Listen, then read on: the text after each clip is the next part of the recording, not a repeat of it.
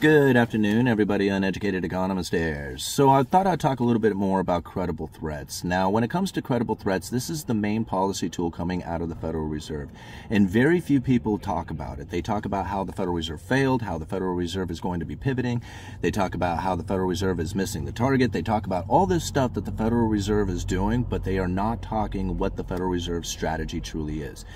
The Fed has stated it many times within their own speeches, what the Fed is going to do going into the future with monetary policy. Now, part of that monetary policy is an inflation rate of around 2%. Here's the problem with it is that everybody assumes that it is a 2% target. It is not. It is a 2% average inflation rate over time. And nobody knows exactly how they figure out this 2% average inflation rate over time.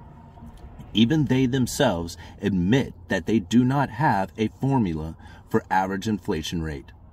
So now when I think about what it is that people are saying the Federal Reserve is going to do going into the future as far as a pivot, they are not taking into consideration that the Federal Reserve has moved the goalpost on what it is that they assume this average inflation rate is. Now, I know this can get really complicated to understand, and a lot of this information can be esoteric in a way.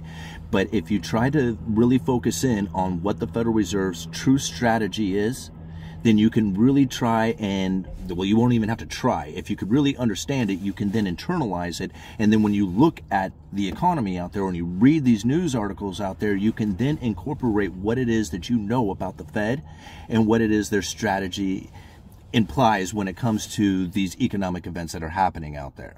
Because a lot of people are like thinking this is political. A lot of people think that it's going to be environmental or social or something like that has taken place. That is not it. For years now, since 2018, I mean, I'm sure even further back if you probably read more of their speeches, but I have speeches that I am going to talk about. I cannot not put out this information. Right? When I read some of the articles that I am reading coming from very, I mean, it's hard to respect any mainstream media, but what you would assume be respectable or respected news articles who are totally missing what it is that the Federal Reserve is truly trying to do, right? And that's where it's really important to understand. I am going to talk about this in a live stream later today, so if you're watching this video, we're going to break it down. You can ask questions. We can really figure this thing out. But what's happening right now is that the Federal Reserve is trying to go for an average inflation rate over time. And now the main problem with their average inflation rate is that they don't really have a way of creating inflation. As much as people really want to believe that it's all this money printing, a lot of times when I hear it's money printer go burr, what else do you need to know? They are not taking into consideration that quantitative easing 1, 2, 3, and 4 failed to produce the inflation scenario that the Federal Reserve is looking for. And that took the balance sheet back then. Like, we're not even talking the recent money printing. We're talking the money printing that had taken place back in the, great financial crisis. Took the balance sheet from $850 billion to over $4.5 trillion and more than quadrupled the balance sheet. Way more money printing took place back then than has taken place this recently. Even though the dollar amount of money printing has been more recently, the percentage basis, it was much more back during the great financial crisis, and it failed. Think about that. It failed. They knew their strategy wasn't going to work. This money printing strategy wasn't going to operate in the same fashion that they thought it was going to. Right? It gave the people this idea, all this money printing, that there is going to be inflation coming into the future because of it. Right? That inflation expectation is what drives inflation. But when it failed to produce the inflation and people weren't worried about it anymore, then they were not concerned about the people themselves were not concerned about dealing with the economy as if the inflation was coming. That inflation expectation had lowered, was anchored too low, and it was messing with the Federal Reserve's monetary policy, right? And the reason why is because it took the interest rates too low to zero, right? Now, this is something very interesting to think about, because when the Fed funds rate gets close to zero, their monetary policy becomes ineffective. They cannot stimulate the economy with the dropping of interest rates because they fall into what they refer to as the lower bound, which is zero, right?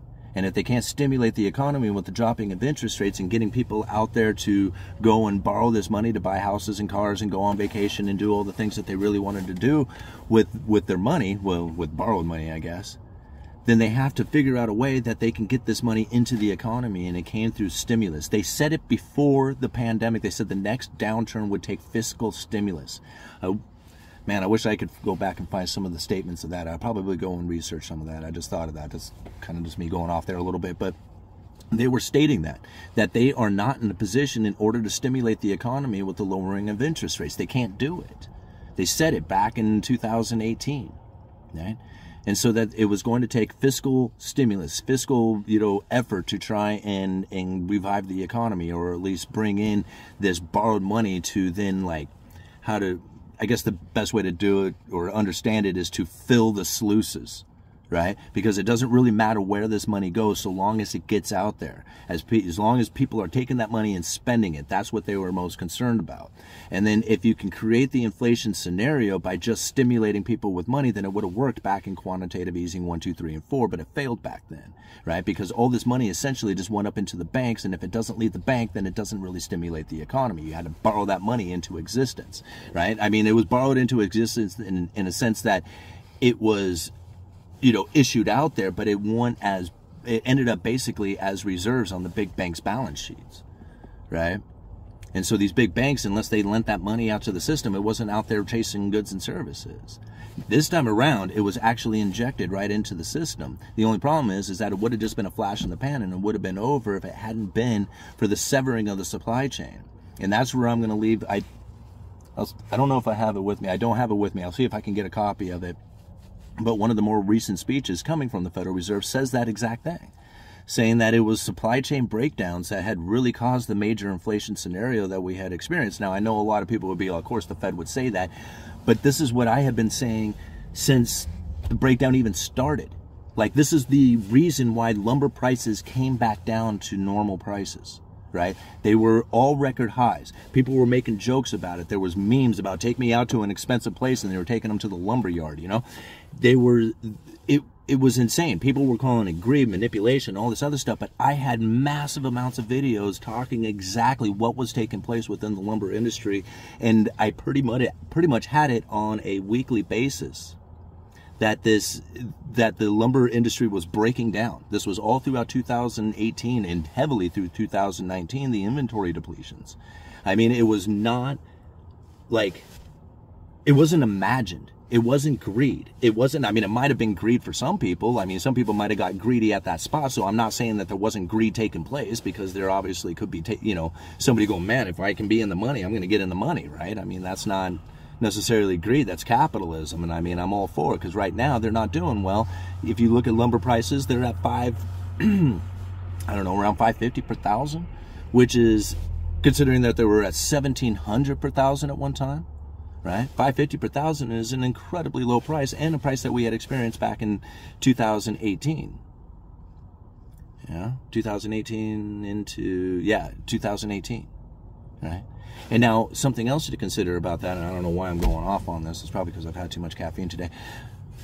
But when you consider the way that they actually figure out lumber prices today, it includes a rail shipment to Chicago. It used to be from a Pacific Northwest Central hub, I believe, up in the Canadian area, up in the British Columbia area. There was a central hub that a handful of these mills would deliver lumber to, and the contracts were for that. Now they get delivered out to Chicago, right? And they're a quarter of the size. These contracts include that travel cost. Right? So you think about it, if it was still done the old way, they would probably be even lower than they are now. Right? The lumber prices is all I guess I'm getting at. And so understanding the Fed strategy, again, like, if you can understand the Fed strategy, then all this stuff makes so much more sense. Like, people can't explain to me a lot of the things that I can explain through the Fed strategy, right? And I'm not trying to be somebody who's just like, no, we got to support the Fed. I'm not like that at all. I can care less whether or not you support the Fed or whatever. What I'm trying to do is figure out what it is that they're doing so I could be making the best decisions for myself. And as I discuss that here on this channel, and I get everybody else's, ideas and understandings of what it is that they are feeling and seeing out there within the economy, this is how we figure it out. If we listen to the mainstream media, if we listen to people who have no way of understanding how it is that you live and your wants and your needs and your desires, there's no way that there's ever going to be able to give you information that is going to benefit you. You must acquire this information for yourself, internalize it, and then you can be able to make those best decisions. All right?